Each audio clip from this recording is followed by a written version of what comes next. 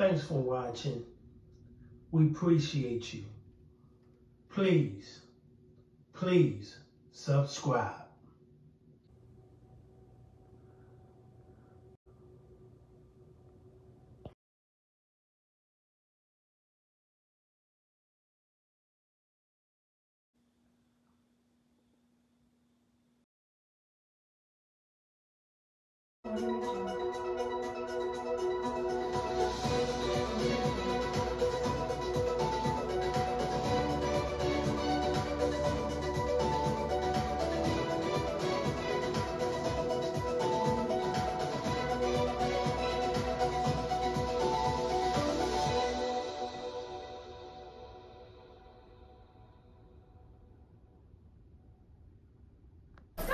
Two Chicago police officers struggle with a CTA passenger near the Grand Avenue station on the Red Line.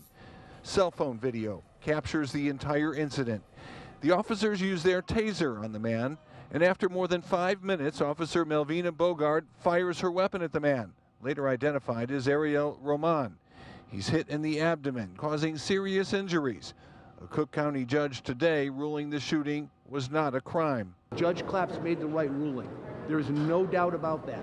The officer's attorney argued she fired in self-defense.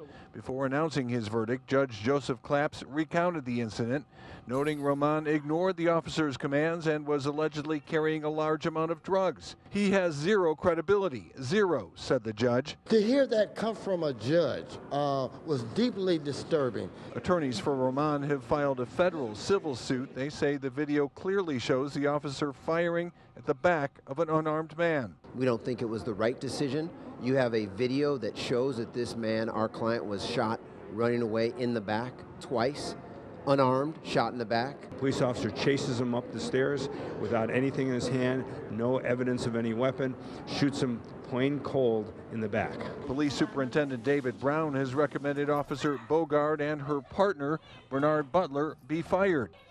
The matter has yet to be decided by the police board. We thought that it was quite appropriate to separate the officer from police department based on the violations identified by COPA. She's going to have to deal with what's going to happen at the police board, but based on that ruling, we're really confident that she is fit for duty. The federal judge has yet to set a trial date in the civil case against Officer Bogard. Attorneys say that could be scheduled sometime next year. At 26th in California, John Garcia, ABC 7. Thanks for watching. We appreciate you. Please subscribe.